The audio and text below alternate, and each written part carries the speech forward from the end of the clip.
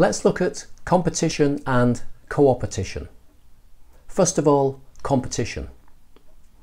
When we think of competition in the creative industries, we instantly think of those businesses that are in direct competition with each other because they're selling the same things, whether it's videos or apps or performances, whatever it might be. They're selling basically the same thing, and so they are competitors. But that's just one aspect of competition. And I'm referring to Michael Porter's 5 forces of competition. And he spells out these 5. The first of which is simply rivalry. And that's what we describe, and that's what we often think of as competition, and we think that only that is competition. The rivalry, the jockeying for position amongst rivals in the marketplace, selling the same things, trying to get to the customer first. And that's one force of competition, clearly, but it's by no means the whole story. The second is the threat of new entrants.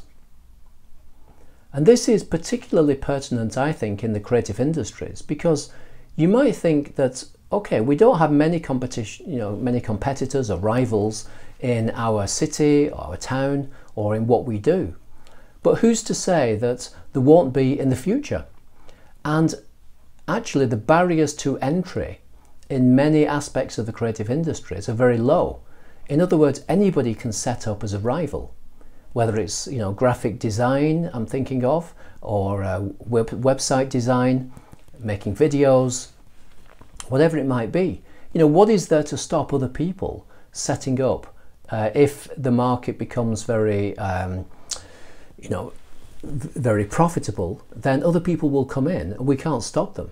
So we need to be aware of that force of competition, the threat of new entrants, and think ahead strategically about how we can deal with this competition. And we'll talk about that in other videos. The third aspect of or force of competition is the threat of substitute products. And going back in history, there are so many examples of these. One is typewriters. Perhaps many of you are too young to remember typewriters, but there were different typewriter companies and they were competing with each other as rivals. But the main threat of competition for all of them wasn't the other typewriter manufacturer down the road who had a more stylish or more efficient typewriter. The real threat came from word processors. When simple computers started to be available to the consumer market offering word processing. This wasn't a better kind of typewriter, it was a substitute product. And that's where the real threat came from. And that's why nowadays, there are probably no or very few typewriter companies left. And typewriters are, museum curiosities, not a practical way we use to type words. And, again, more connected to the creative industries is Kodak, which was the predominant international seller of film for cameras. They were the world leaders. Their name was synonymous with photography. The threat to them didn't come from a better filmmaker, but from digital photography, from Japanese companies who were expert in computers, who moved into photography and digital photography in particular. And that's where the threat came from, and that was the real competitive threat to Kodak, not somebody who was like them doing a better job than them, but somebody who came from left field, from a different direction. And that's what blew them out of the water. The fourth force of competition is the bargaining power of suppliers. As markets change and economies and economics changes, then sometimes suppliers can become much more powerful, and this changes the whole structure of competition in the wider marketplace. And I'm talking here about monopolies or near monopolies, or situations in which suppliers can start to move towards monopoly and restrict the availability of their product. This happens in the physical environment with particular physical products, but also in services, and professional associations and even trade unions are part of this. They can actually restrict supply to a market and therefore have more bargaining power, and this affects competition in a wider sense. And fifthly, the fifth of Michael Porter's forces of competition is the bargaining power of buyers. And so sometimes as structural changes happen in the economy, buyers can become much more powerful. And this affects competition and all kinds of things within business. And I remember, very vividly from my days of working in book distribution and marketing, when we were supplying our publishers' books to bookshops.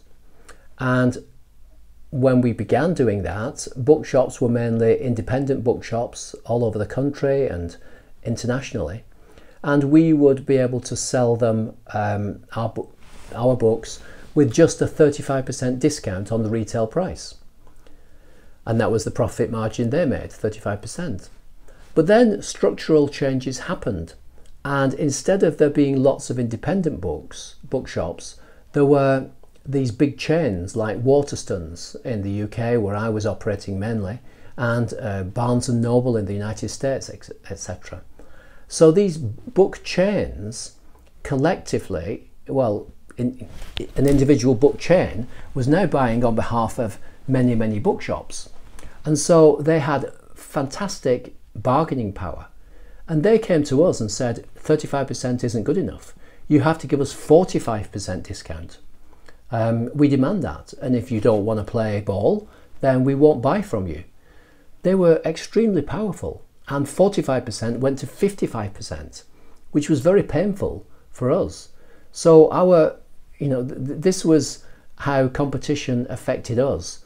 Not just the rivals of other people in our position selling books to the same bookshops, but the power of the bookshops themselves, when they became chains, recognised they had more power to negotiate bigger discounts, and indeed they did that. So those are Michael Porter's 5 forces of competition, but I'm wondering now whether there's a 6th, which you might call the power of intermediaries, who are not exactly suppliers, not exactly buyers, but these intermediaries. And I'm thinking of those big, mega corporations that are very prominent nowadays, such as Amazon. The power of Amazon is incredible. They provide a service, they capture more market share, they're a distributor on behalf of other manufacturers of goods and services, but they're also a manufacturer themselves. So it's a much more complicated picture, but they are intermediaries of great power. And the same would go for Google and Apple with the App Store, where they are the means by which app developers get to the market. And so, the power of Apple is incredible. We can't really ignore them if we want to distribute our apps, or the Google store either. And so they have a lot of power, and this changes the position for producers in the creative industries. So competition is very complex, actually. It's not just about the rivals jockeying for position, the people doing the same as you. It's a much wider picture, and we need to take that into account when we're developing and operating our business strategies. And then secondly, I'd like to talk about co-opetition. This is a hybrid word.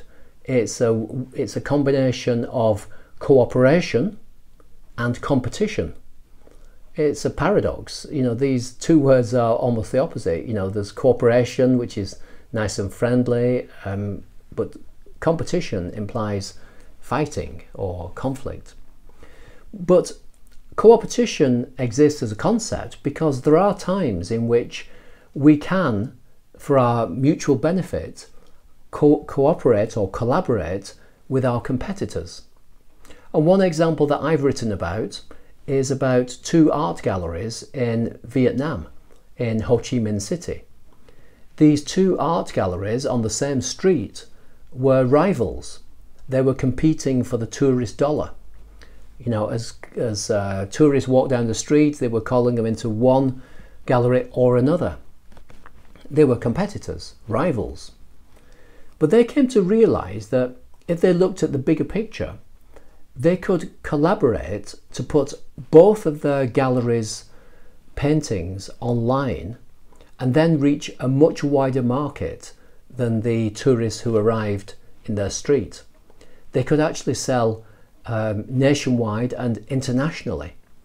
So they decided to collaborate to set up a website called Vietnam Artist, through which they sold the paintings from both of their galleries.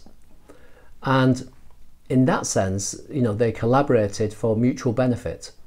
They created a bigger market. And although, you know, they were competing within that, you might say, they were each wanted the biggest slice of the pie, so to speak. The pie was now much, much bigger.